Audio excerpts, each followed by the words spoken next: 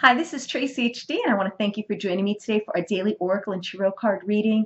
And today's reading is going to be the weekend reading, and it is going to be for August 12th, 13th, and 14th. And we're using the beautiful Archangel Gabriel Oracle cards by Doreen Virtue today. And let's get started with the reading. As I shuffle the deck, I'm asking all light beings, angels, and God, please relay the message I need to share to my viewers for the highest good of all. And we have sensitivity again. We have a repeat card. And we have birth. And another repeat card.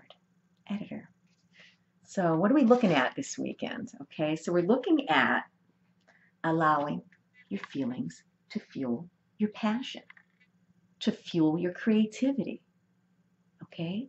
Go within. What are you passionate about? It's a perfect time on the weekend to just relax and take it easy and go within. Okay? It should be whatever you need to do. Go outside. Okay? Get together with some friends for, some lighthearted activity. Maybe enjoy a meal with someone. Maybe have a glass of wine with someone. Whatever it is, you need to dig deep and know what makes you passionate and follow that. I'm not saying to quit your day job. This could be some passion that you find that is a hobby. And who knows, maybe you could turn it into a career. No one knows.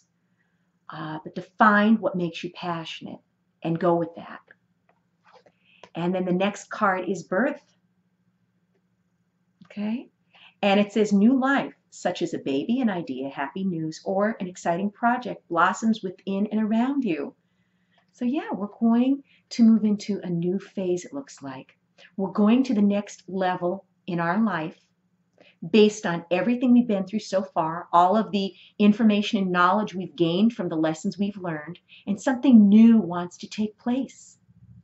So we're going to go within this weekend and find out what it is we're passionate about. And we're going to start experiencing that, start exploring that. And then we're going to welcome it into our lives. And we're going to realize that this new chapter in our lives wants to come about, so we can't just keep getting stuck in our old ways.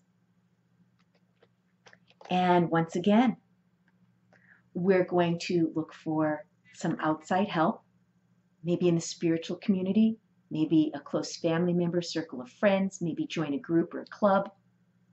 Because when we're with like-minded people, we inspire each other. We inspire each other. And again, I wouldn't know the spiritually minded people that I know today if it wasn't for the internet, because I don't have anyone that lives around me that does this type of work or really has the interests that I have. And just by being in those communities every day on the internet, we inspire each other. We learn from each other.